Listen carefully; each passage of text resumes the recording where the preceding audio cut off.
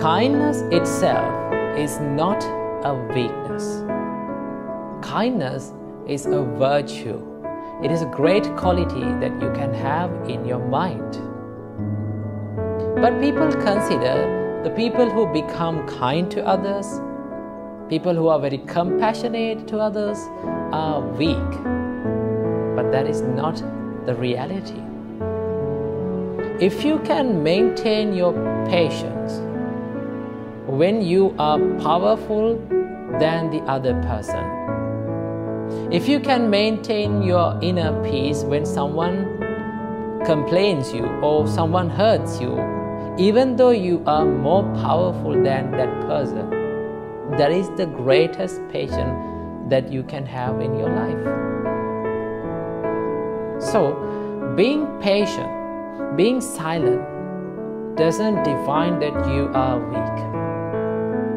So how to be kind and how to be patient without being weak? Being kind and maintaining your inner peace without being aggressive, and still you can be confident.